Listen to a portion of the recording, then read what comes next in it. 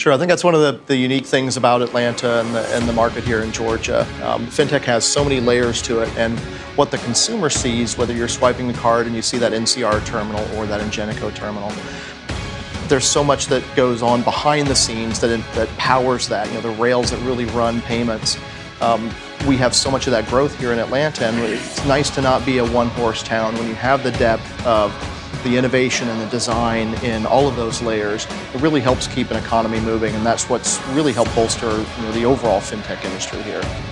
People have had Georgia and Atlanta on their radar screen for a long time. It's just taken this new wave of investment and exits and attention from this year's investment forums that have happened here.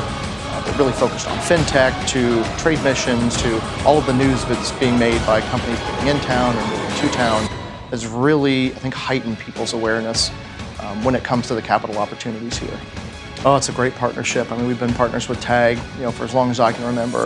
To have such a major statewide organization like TAG, and to have a chamber that's really focused on our core industry clusters, we found some great verticals to work on, whether it's mobility, FinTech, cyber.